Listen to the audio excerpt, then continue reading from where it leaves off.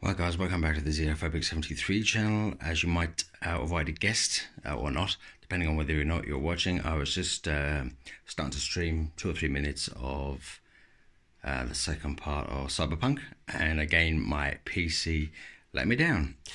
So this is my heap of shit, just out on the table at the minute. Hard drive, tools, battery, RAM, screws, the lot.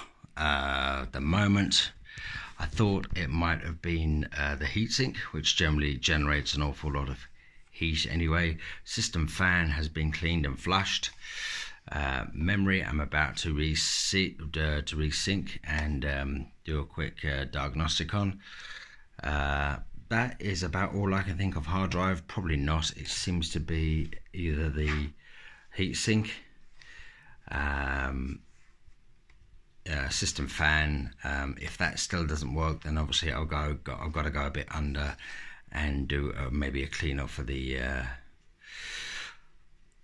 of the processors. Hopefully not too much, because I'd have to remove everything and have a look on there, but let's see how it goes anyway. Stream is still going on as I speak. I may have to shut it down and reschedule if this one doesn't work after I finish.